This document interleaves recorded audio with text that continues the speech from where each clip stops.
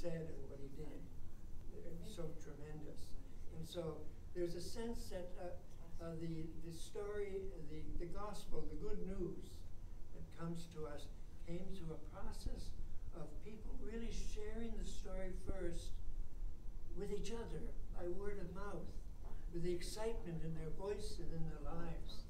And it was sometimes even 100 years later before the stories were written down. And so much had happened and so much came into building the Gospels that we have in front of us.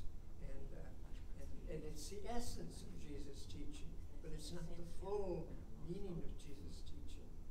So what I try to do with the Epiphany story is to really show, as you read it, and I printed it out for you, as you read it, there's this horrendous side of the story of Herod and of all the tragic things that were happening at that time. You spoke about that yesterday. And yet, out of that came, in the most unusual and amazing and miraculous circumstances, the birth of a little baby boy. And that was, we don't remember Herod, or we try not even to recall the horror of that time or the times that have come since, but we remember the baby boy who came. Epiphany, I wanted to share.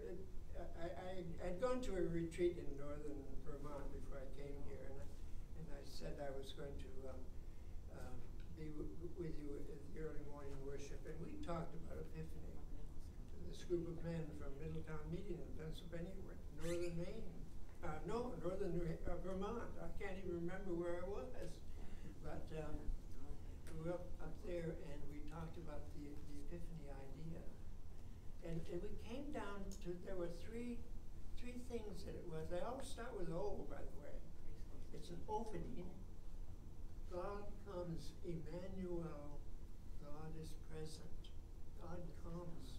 We don't go to God. God comes to us. God really, we might even say, God the lonely lover who witnesses humankind and his creation being brutalized, thoughtless actions on the part of one to another, the destruction of the world, the lonely lover yearning for our love as human beings, wanting us to respond. So that's the opening that God gives, the opening that we would respond to what God has to say to us and set us on the path of the good news. The early Christians were, they didn't call themselves Christians, they called themselves the people of the way. It meant that when they walked the way of Christ, they were doing God's work. And it was because of this sense of the opening that came to each and every life, that changed their life, that gave them the courage to preach the good news, to give out the good news. Evangelism means to call out the good news of God. Opening. God comes to us. And then when God comes, there's the second part of that, which is a part of the human response, which is opportunity. Offered the opportunity. That's a favorite Quaker word, isn't it? Opportunity. We're given this opportunity of having this opening that has the potential of changing our life. We can take it, or we can reject it. Or we can say, if we reject it, we say, well, we're just going to go on with the same old stuff. Or if we take it, our life is going to change dramatically.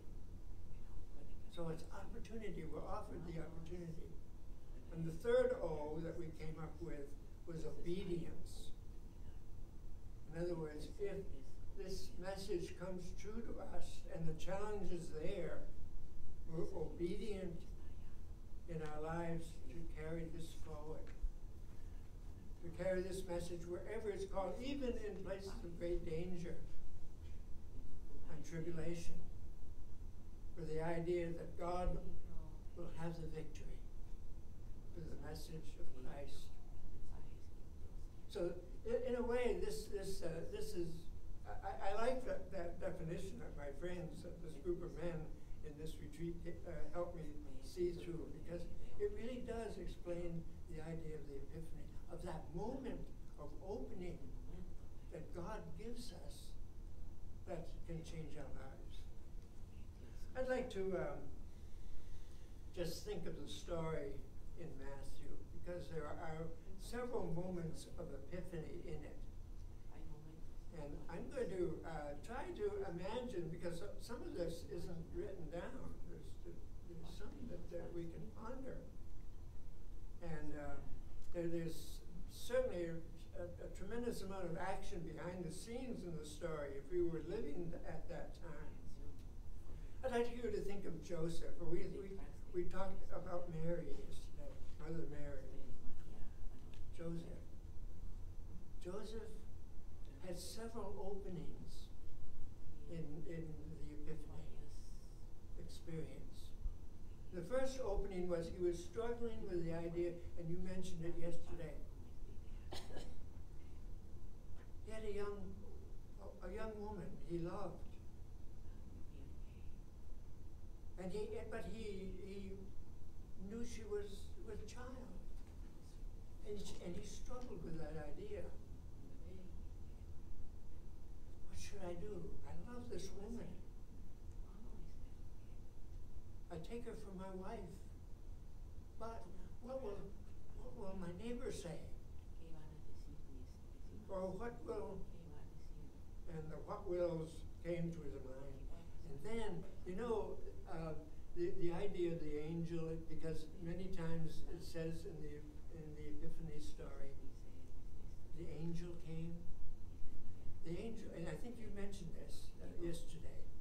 We were right in the same wavelength, because the angel means messenger. Messenger of God. And the angel came and said to Joseph, take this woman and love her. And so he did, and then they took that long journey down to Bethlehem, the city of David, meaning the house of bread in the old Hebrew language. And the first part of the story of the baby being born in the barn. Then I'd like to just focus on one little word in that story that got me in trouble one time in a little country church. I said that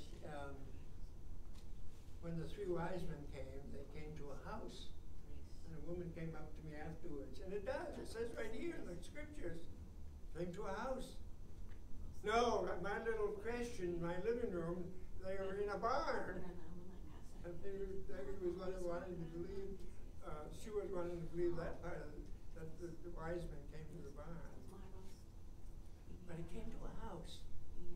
And then I pondered that in the terms of epiphany, because the messenger can come in many ways.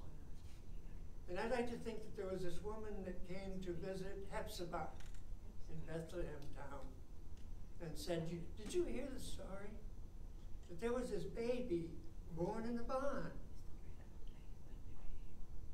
And Hephzibah said, no, that's not right. And she said to her husband, Ezekiel, you go up to that barn and you tell that mother and father to bring that baby down here in my house, and I'll give them the spare room. That's what I read in that one word. How we came from a house to a barn, from a barn to a house. Offering, in a sense, that wonderful hospitality, which was really part of the culture of that people.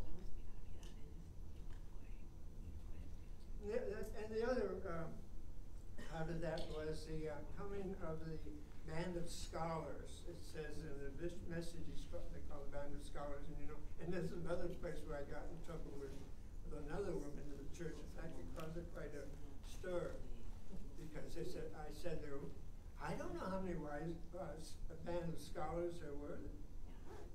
People say there were only 3, but doesn't say anything about that here.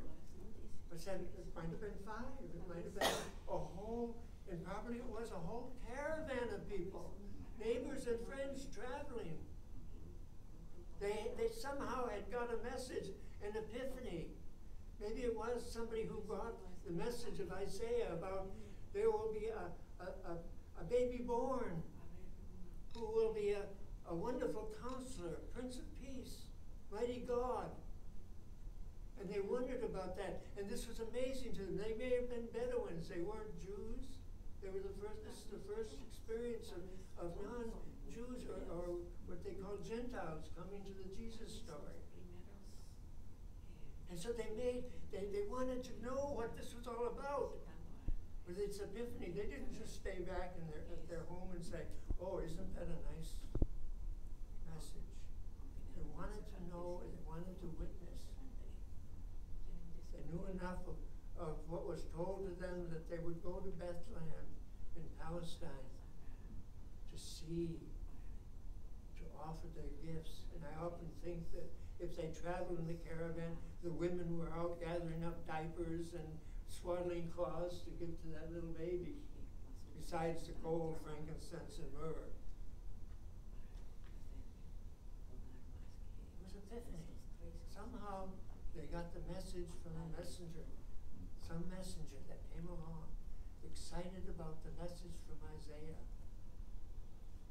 That's my interpretation of how that happened.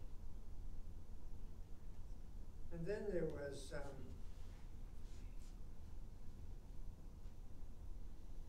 the horrible part of the story, the horror that rose from it when Herod, who murdered his wife and oldest son, a man of little moral consideration, tried to find out from these travelers where this baby was to be born, because he knew from Isaiah, the Prince of Peace, the mighty Father, to be born in Bethlehem. And when the band was told by another messenger to go another way back to their home, another epiphany, Herod grew angry and decided to murder all of the babies on the tomb. And somebody, and I've often wondered about this, somebody, a messenger, must have heard this and warned the people of what was happening. And Joseph knew it in a dream, again in a dream. And the messenger said, "Rise, get up, go, bring this baby to safety in Egypt. Don't wait, do it now." And he did. He obeyed as part of the epiphany. And so, to me, the epiphany which comes to us as well as in this ancient story it's a story of the opening of God coming, encountering us, of our taking an opportunity, and of our being obedient to the call.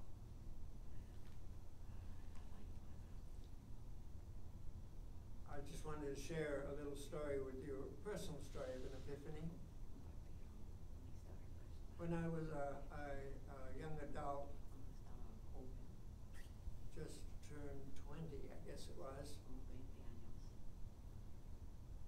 an African American pastor, just retired, came to the little town I lived in to take a church that was failing.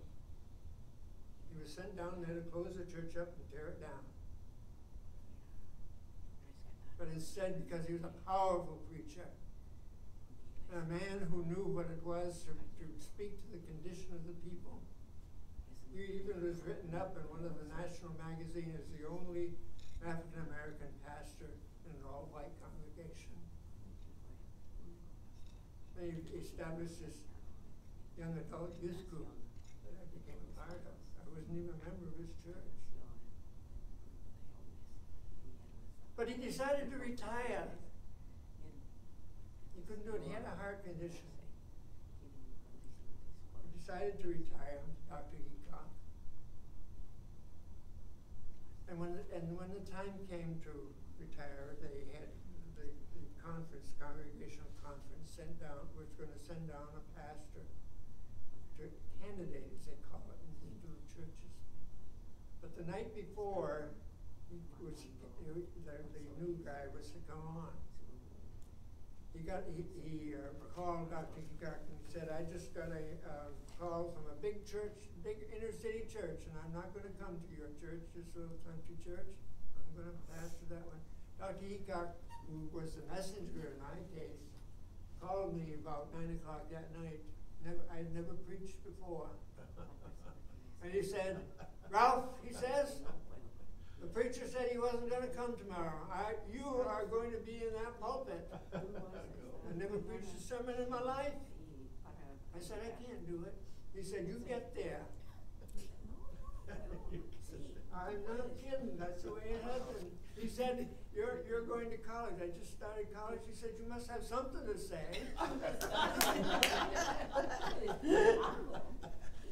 So anyway, I showed up and I waited down in the little Sunday school room and I picked up a teddy bear absentmindedly.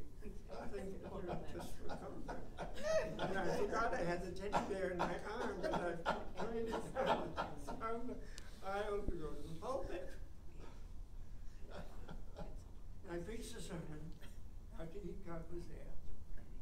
They took a road. The church was full because he built the church up to standing room only. The church had a meeting right afterwards and hired me as their preacher. And I've been doing it ever since for 60 years. That's the true story. And you know, you just say, and it's the epiphany. It's God coming to a messenger. It doesn't have to be an angel somewhere up there. It can be us. Me and you, and the little things we could, giving out the good news, the challenge of the good news. Dr. Heacock was a messenger in my case. And I had all sorts of adventures out of that, and I'm sitting here today because of it. So I praise God for that. The epiphany happens to each and every one of us. The hard part is to recognize it as an opportunity. And the harder part is to be obedient to the call. Amen. Amen. We sing our